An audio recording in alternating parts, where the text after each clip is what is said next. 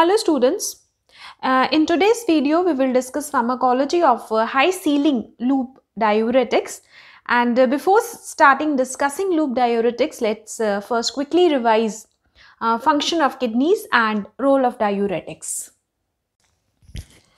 Now look at this diagram. This diagram shows a structure of nephron, and these are the peritubular capillaries, and these peritubular capillaries are also termed as vasa recta. Now the most important function of kidneys is to filter and purify blood and remove waste toxic products of the body in the form of urine. Now structural and functional unit of kidney is the nephron. Now each kidney consists of around 1 million nephrons, and the main function of kidney is to produce urine. Now there are three main steps in the formation of urine, namely the glomerular filtration, then selective reabsorption and secretion. Now blood in the glomerulus is filtered and the filtrate passes into the tubule of nephron. Now around 180 liters of filtrate is produced daily by both the kidneys. Now this filtrate consists of more than 90% water, then waste toxic products like urea, uric acid, creatinine, along with the useful substances like glucose, amino acids, vitamins, electrolytes like sodium, potassium, calcium, magnesium, etc. Now all these essential substances that are required along with the water is reabsorbed.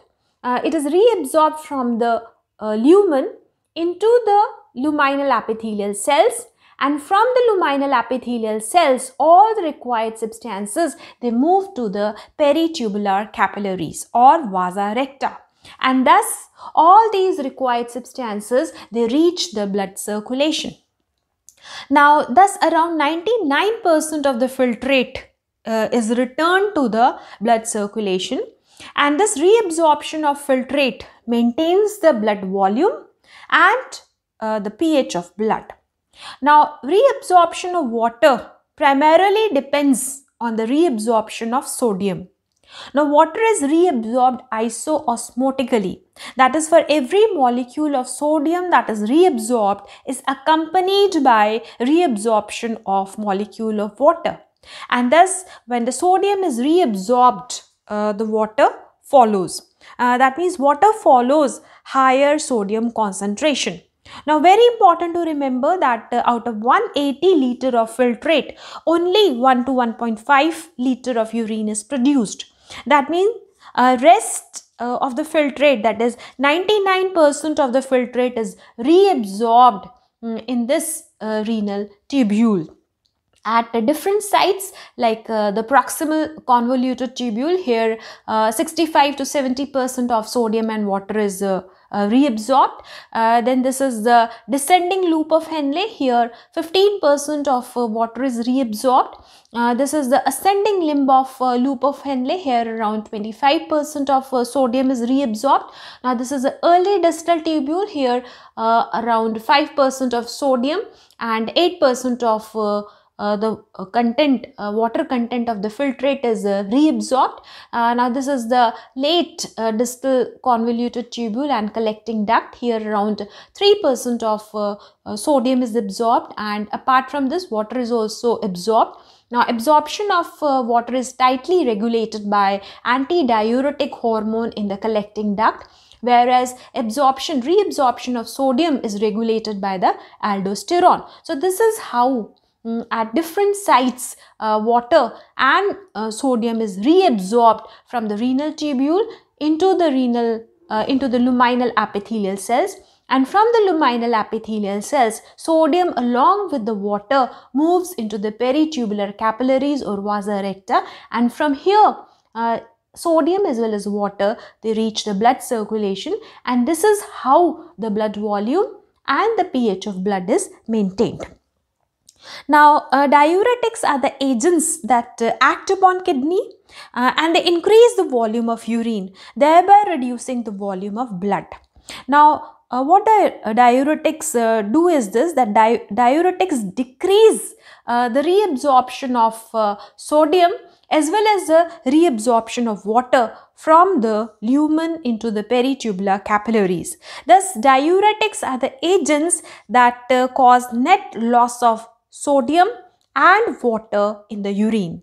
Now, since these diuretics, they increase the volume of urine, they reduce the volume of blood, they are primarily useful in the management of edema and hypertension.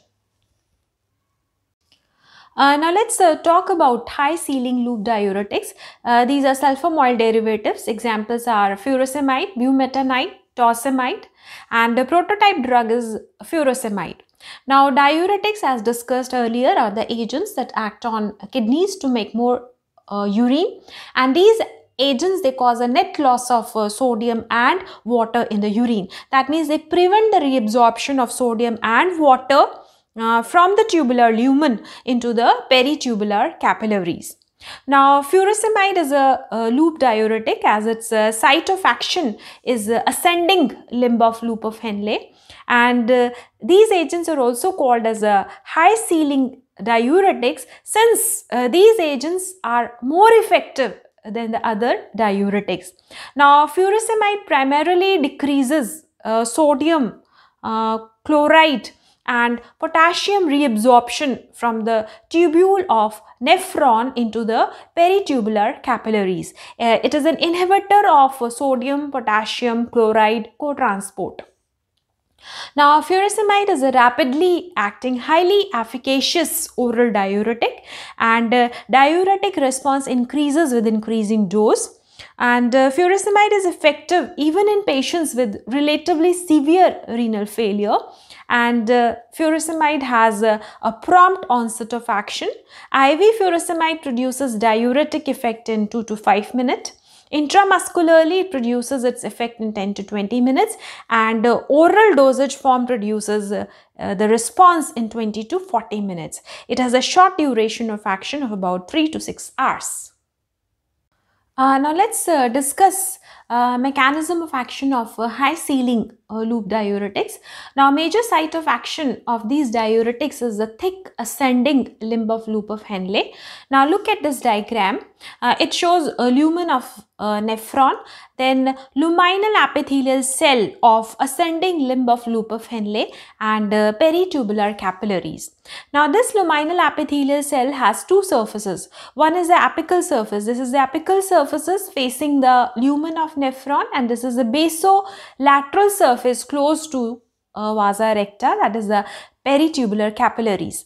Now this diagram shows sodium potassium 2-chloride co-transporter. Now this protein is responsible for the transportation of sodium, chloride and potassium from the filtrate to the epithelial cell.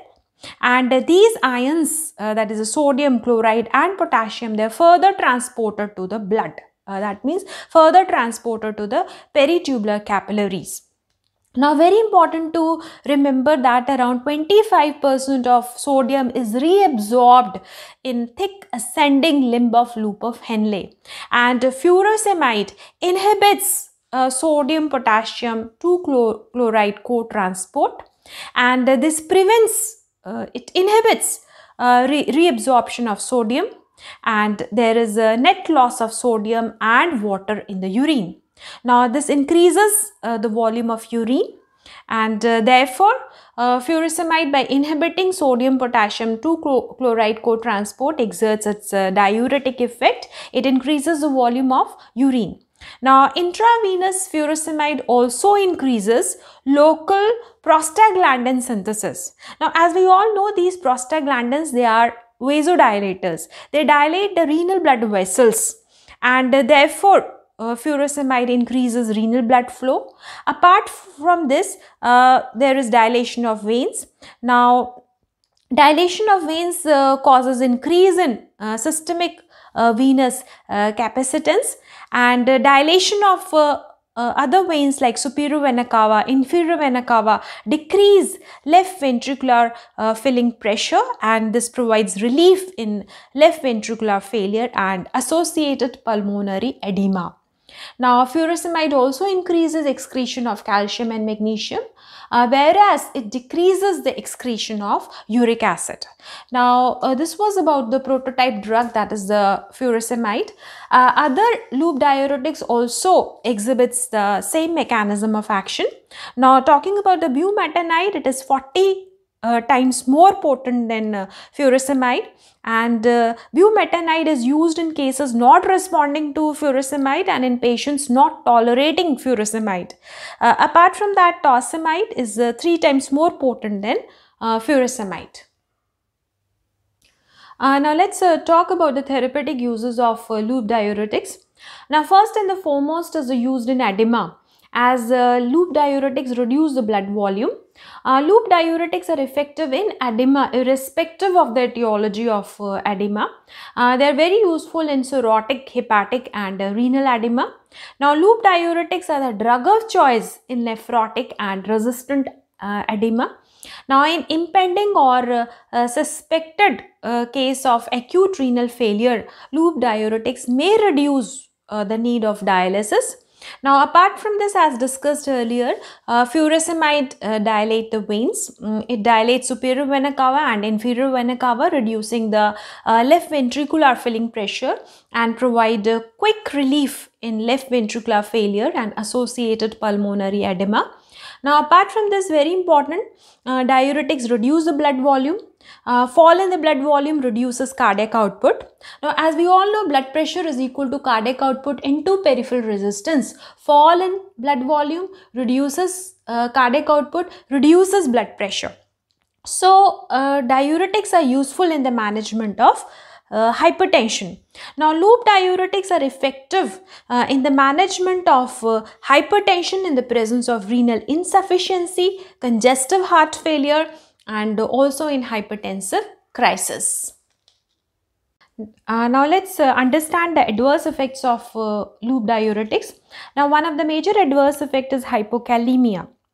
Now loop diuretics, as we have already discussed, inhibit reabsorption of sodium in ascending limb of loop of Henle. So sodium is not reabsorbed from the loop of Henle. So sodium is passed in the filtrate, and this filtrate, which is rich in the sodium, reaches the distal convoluted tubule and the collecting duct, and there the sodium is reabsorbed in exchange of potassium. So sodium is reabsorbed while the potassium is excreted, and therefore since this potassium is excreted in the urine, this results in hypokalemia. And additional use or adjuvant use of potassium sparing diuretics can reduce the incidence of hypokalemia. Now rarely these drugs can cause ototoxicity, and hypokalemia has been found to reduce the secretion of insulin, and which can cause hyperglycemia. Drop in the blood volume can cause hypovolemia, and loss of electrolytes in urine can cause electrolyte imbalance. Loss of calcium causes hypocalcemia. Then hyperuricemia is also observed with these drugs, and since these drugs are sulfur drugs, allergy to sulfur drugs can also occur. So this is in brief on pharmacology of loop diuretics. And please note that the information provided in this video is exclusively for students from their examination point of view. So kindly consult your physician with regards to the clinical use of diuretics. Now if you find the video useful, kindly like, subscribe and share this video. Thanks for watching this video.